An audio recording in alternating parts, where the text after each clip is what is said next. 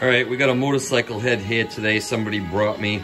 It's got a broken exhaust stud in it right over there. You can see here's the good one, or I'm using that term loosely, good one. It's the one that's still there, and then the one that's missing.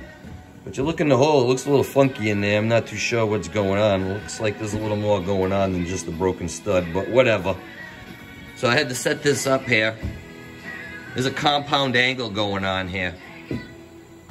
This way and this way. So I had to figure out some way to be able to mount that baby up. I had to think about that a little bit there. But fortunately, we got a nice surface over here that banks on the cylinder, so that's the mounting surface, so we know that's flat. And we got the head bolts that we can use to bolt it that way. But I had to tip it this way and tip it this way. So what I did was I got this big honking angle plate, knee, whatever you want to call it. So I got this baby bolted down nice and tight. Indicated it straight. It's got 3/8 tapped holes all over the place, so it gives me a lot of real estate to screw to. So then I took this knee, angle plate, whatever you want to call it, turned it sideways. And being that it's got slots in it, it has a wide range of versatility. It allows for a lot of options for locating these holes to screw it tight. And being that that angle knee has a whole bunch of options as well, this worked out nicely. Now I didn't know exactly what that angle was to tip it at, so I had to figure that out. First thing I did was I put that in on the optical comparator and tried to measure the stud on the comparator. I kind of thought I saw it. It looked like 15 degrees, but I don't think it was.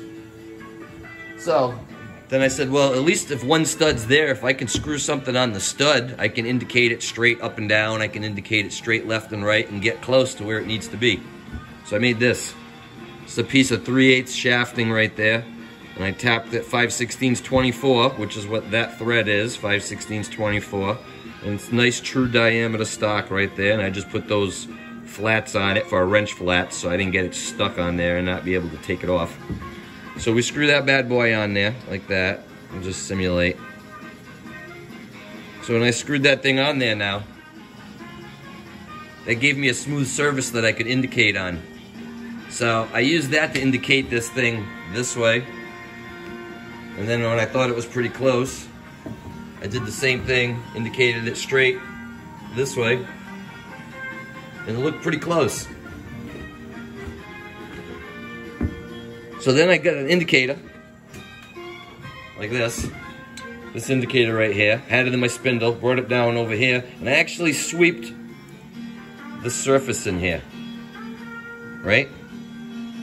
So you figure when they set this thing up to machine this exhaust port, this exhaust opening here, and drill and tap these holes, I certainly doubt they changed the setup from doing that hole to these holes. So I'm gonna guess that this hole right here is on the same plane that's perpendicular to these holes.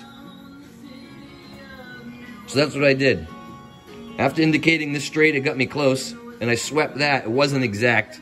It was off a little bit.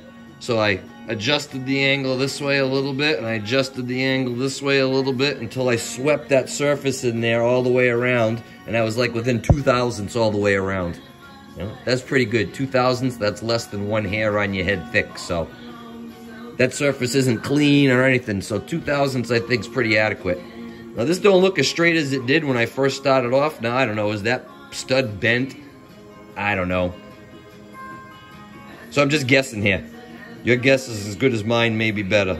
But this is parallel to the plane of travel of the table, which is perpendicular to the spindle. I'm gonna go with that. So then I swept the bore with my indicator. Right there.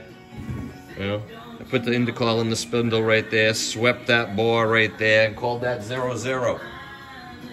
So now I had a 0-0 location for orientation here. I don't really know where this is. I can eyeball it. But I figured if I put this thing back on here, I can dial out to this with the center of that bore being 0-0. Now I can dial out to this and figure out what my XY is, or a pretty close dimension XY. And I'd be willing to bet this XY and this XY are the same, except this is a minus Y plus X, and that'll be a plus Y minus X. So that's what I went with. Sure enough, this dialed out to be like 813 plus 813 in the X and minus 1 inch in the Y. So what did I do? I plugged that into my program, and then I programmed the opposite over here. Plus 1 inch minus 813, positioned over it with my center drill. And let's take a look. That's pretty close. You know? I can't get the indicator down in there to actually sweep what's left of that hole. But I think that's close enough for what we're doing. So I'm going to drill that out now, and I'll get back to you. And hopefully everything goes well. See you soon.